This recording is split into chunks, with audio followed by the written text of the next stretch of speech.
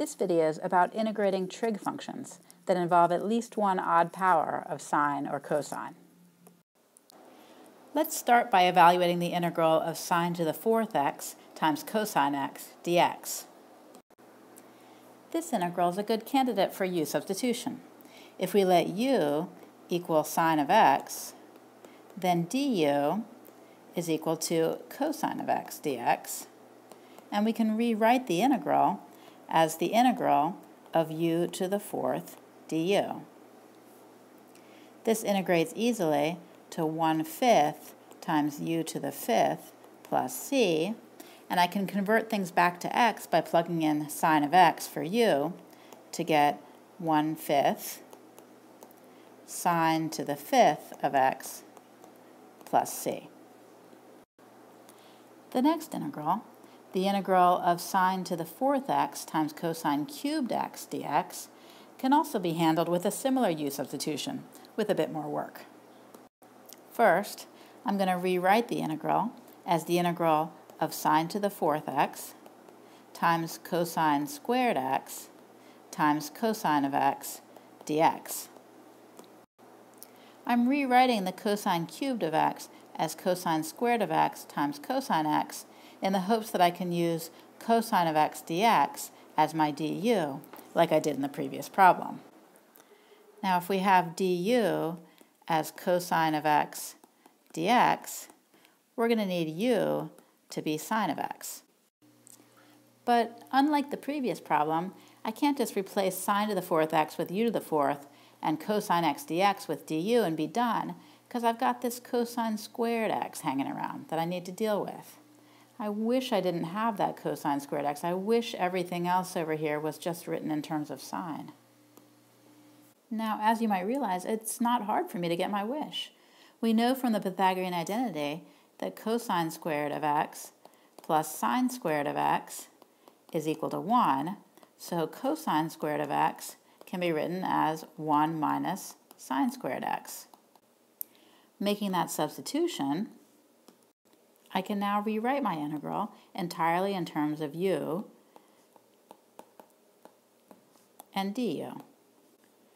Now if I multiply things out, this becomes easy to integrate, and I get 1/5 u to the fifth minus 1/7 u to the seventh plus c, and I can rewrite this in terms of x.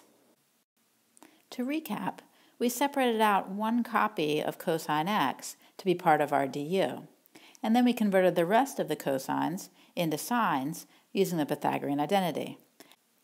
This allowed us to do u substitution with u equal to sine x and evaluate the integral. This same technique, with some modifications, works on a lot of other problems. In this next problem, if we tried separating out one copy of cosine of x to be part of our du, we'd run into problems because we just have one copy of cosine x left, and we can't use the Pythagorean identity to convert a single cosine into sines. Well, I guess technically we could do something like this, but then we'd have to introduce a plus or minus sign and a square root sign into our integrand, which would make things difficult to integrate. It's a lot easier if we can just use the cosine squared x is equal to 1 minus sine squared x identity to replace our cosines with sines, but this identity only applies if we have an even power of cosines left over that we want to convert. So instead of trying to save out a copy of cosine x, let's save out a copy of sine x instead. So we'll rewrite our integral as the integral of sine to the fourth of x times a sine of x, and we'll keep the cosine squared x and the dx. Now we want the sine x to be part of our du. So let's set u equal to cosine of x.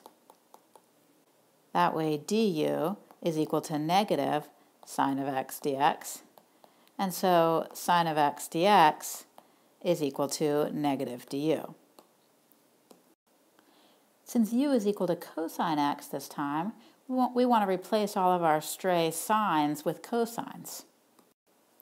We know that sine squared of x is equal to 1 minus cosine squared of x by the Pythagorean identity. So let's rewrite this sine to the fourth as sine squared of x squared. That allows us to substitute in 1 minus cosine squared of x for sine squared of x. And now we can replace everything with u's and du's. I'll bring out the negative sign and multiply things out. 1 minus u squared squared is 1 minus 2u squared plus u to the fourth. And this multiplies out to u squared minus 2u to the fourth plus u to the sixth. Now I can integrate, distribute my negative sign, and finally plug in cosine of x for u. That completes this problem. In this video, we used u substitution and the Pythagorean identity to evaluate integrals with at least one odd power of sine or cosine. The idea is to separate off one copy from the odd power. That one copy becomes part of our du, and the remaining even power gets converted using the Pythagorean identity. In this case, we convert sine squared into 1 minus cosine squared. This allows us to do the u substitution and evaluate the integral.